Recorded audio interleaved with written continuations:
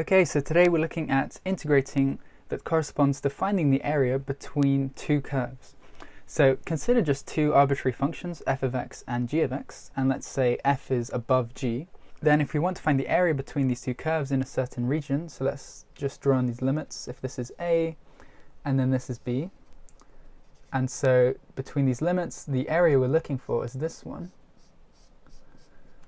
then it turns out there's a really nice formula for this in terms of integration. So if I just denote a for the area, then the area is going to be just the integral of f of x, between the limits of a and b, and then you subtract off g of x, dx. So let's think about why this formula makes sense. So we know that integration is linear, so this is essentially saying we integrate f first between a and b, dx, and then we subtract off the integral of g of x between the limits of a and b. That's exactly the same formula. So we integrate f, then we subtract the integral of g. So let's think about this geometrically. So we can sketch off the two functions separately.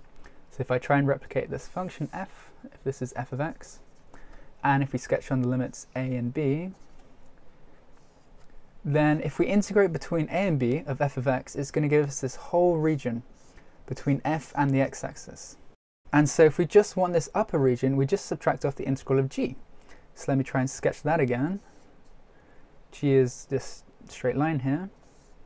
And if this is g of x, between the limits of a and b, then if we integrate g between a and b, it's going to give us this region. So you can kind of see that if we want just this upper region, we integrate f entirely, and then we subtract off this lower region, which would just be this one down here. And so we cancel off this area and we're just left with the area between f and g. So this is why this formula makes sense. We're now going to look at an example so you can kind of get an idea of how this works, but I'm just going to wipe off the board and then we'll look at that. Okay, so let's look at this example. We have these two functions. This is a quadratic, so it's x times 4 minus x, and then we have a straight line, so y equals x. And the problem here is to find the area between these two functions in this shaded region. So before we just saw this was going to be an integral between 0 and this intersection point, but we don't actually know what this intersection point is yet. So the first part of this problem is just to work out where these two functions intersect. And to do this, we just set these functions equal to each other. So if I set x equals x times 4 minus x, then the solution to this equation is going to be exactly where these two functions intersect.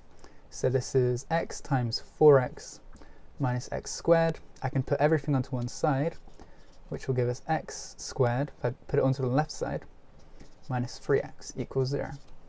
And then I can factor out x times x minus 3 equals 0. So this tells us the places of intersection are when x equals 0 and when x equals 3. So the first solution, x equals 0, is just where they intersect at the origin. And so the one we really want is when x equals 3, because it tells us this is when these two curves intersect over here. And so now we know that the area that we're looking for, if I just denote it a, this is going to be exactly the integral between 0 and 3 of the top function, which is x times 4 minus x, subtracted by the second function, which is just x dx. And then we just need to evaluate this.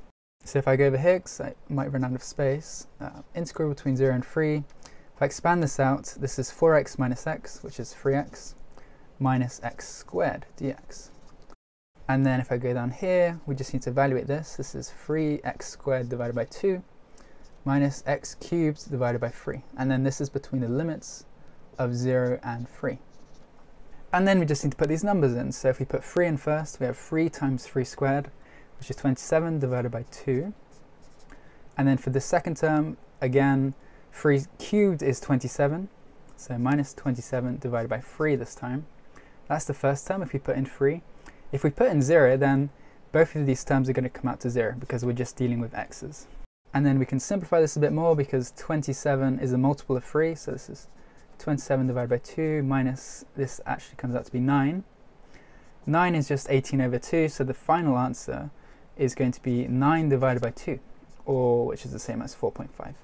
So this is exactly the area that we're after, the area between the shaded region of these two curves.